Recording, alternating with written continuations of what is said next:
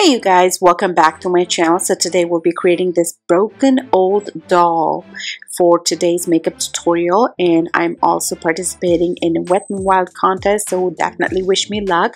I hope you guys enjoyed this video, so without further ado, let's get right on to it. So like always, for a perfect makeup day, you want to moisturize your skin, and I'm going to go and take my Josie Maran Argan Butter, and then I'll be taking NYX Cosmetics. This is their SFX Special Halloween Edition Compact. You guys, I just recently purchased this. I'm going to go ahead and just pretty much apply wherever I want to create the dark shades of having some wrinkly and old age skin, as well as bring a little bit of white and made my brow a little bit hint of white, so it kind of looks old and dingy, if that makes sense. So this is not a tutorial where I really want to talk a whole lot and explain what I'm doing, and I did have to fast forward it because there's so many steps into it. Today I will be taking Crown Brushes CP08 eyeshadow palette to create more shadows and use the powder version of products to apply and create more of an old skin.